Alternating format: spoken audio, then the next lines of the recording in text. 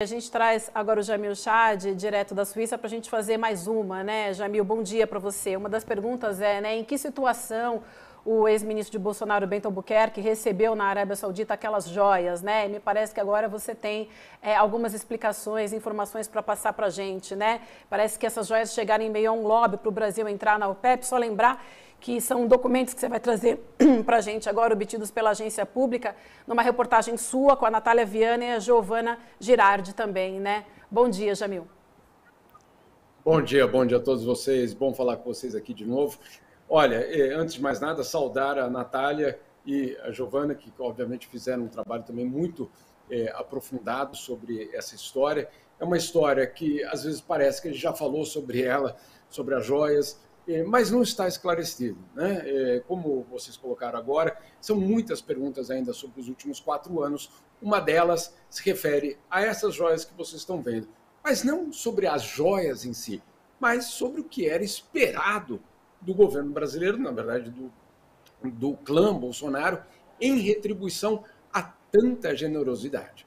Nessa generosidade, antes de a gente entrar nos documentos que a Agência Pública obteve, que nós publicamos em conjunto, na verdade, com a Natália, com a Giovana, comigo também, obviamente, com as fontes que nós temos no Itamaraty, antes de mais nada, lembrar que essas joias, elas têm um valor muito superior, mas um valor muito superior às joias que os sauditas deram para Michelle Obama, para o próprio Barack Obama, para parlamentares britânicos, para governos europeus. Então, é uma joia que foge, basicamente, do padrão saudita de generosidade, vamos dizer assim.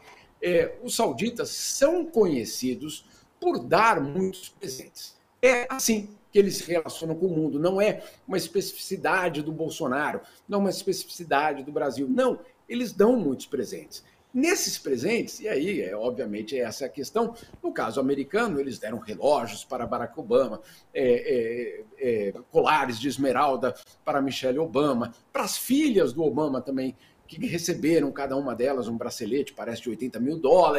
Donald Trump recebeu, mas tudo isso acabou nos arquivos do governo, do acervo do Estado americano, ou seja, não houve nenhum tipo de dúvida, mas mesmo assim o valor era muito mais baixo. No caso do Bolsonaro, é maior. Agora, se a gente estava procurando, ou pelo menos a investigação, e ela tem que continuar, que a questão era propina, por isso, ou por aquilo, talvez uma outra linha de investigação seja o que esses documentos trazem. E o que esses documentos trazem? Uma ofensiva da Arábia Saudita, uma ofensiva real, uma ofensiva que está documentada, de conseguir que o Brasil entrasse para o OPEP. O que é o OPEP? É o cartel que basicamente controla uma parte significativa da produção mundial de petróleo, liderado por quem? Justamente pela Arábia Saudita, e que, em determinados momentos da história, conseguiram, né, esses países conseguiram determinar o preço do barril, ou pelo menos fizeram políticas que o preço do barril não caísse tanto. Enfim, é uma posição, é um cartel, é um grupo, acima de tudo, geopolítico. E durante o governo de Jair Bolsonaro, houve, e é isso que os documentos mostram, uma ofensiva muito forte e real da parte dos sauditas para que o Brasil aderisse ao OPEP.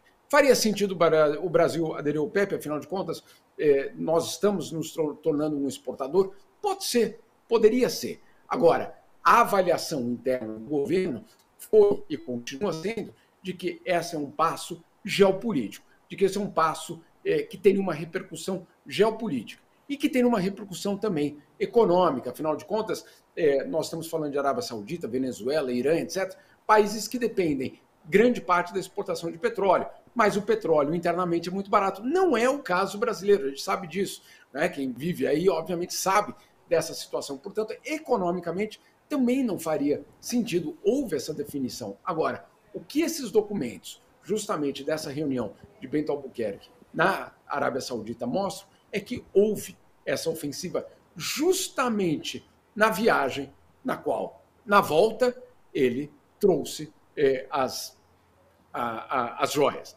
Um outro detalhe também muito interessante da reportagem de apuração, e aí principalmente da Agência Pública, mostrando que o Bento Albuquerque disse, não, eu escrevi para os sauditas que aquelas joias foram entregues para o acervo do Estado.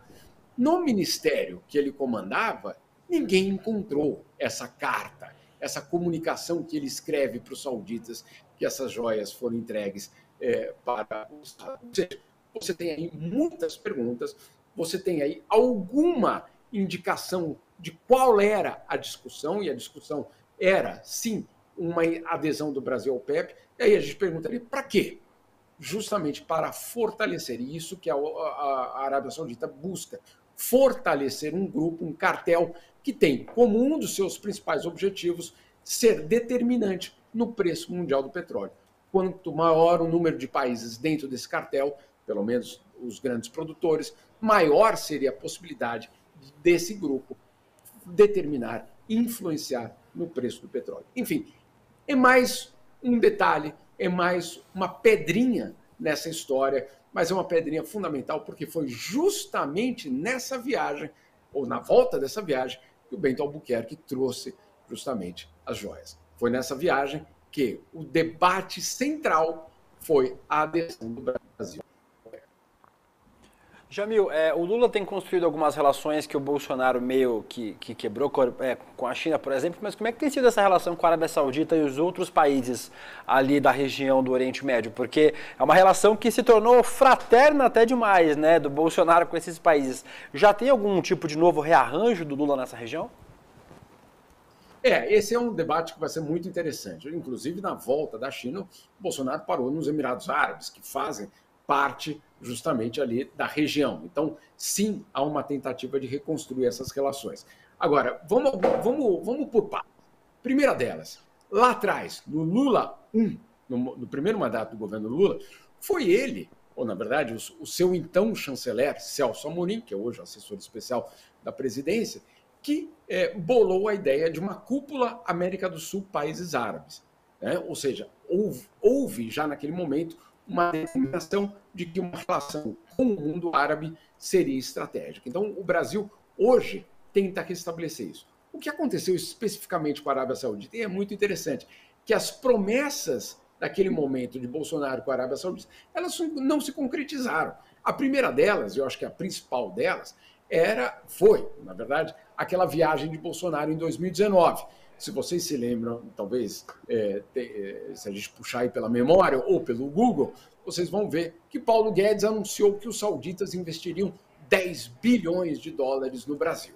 Né? É só colocar no Google, vocês vão ver. Paulo Guedes diz que sauditas vão investir 10 bilhões no Brasil. O que a gente traz nessa reportagem da Agência Pública é, obviamente, que esse investimento não aconteceu.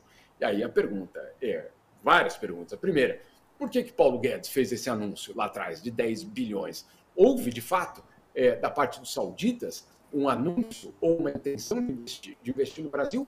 Ou foi só papo do Paulo Guedes? Então, essa é a primeira questão. Segunda questão, se houve, de fato, a promessa dos sauditas em investir 10 bilhões de dólares no Brasil, por que esse investimento não aconteceu? O que aconteceu no meio do caminho para os sauditas dizerem, olha, a gente não vai mais fazer esse investimento?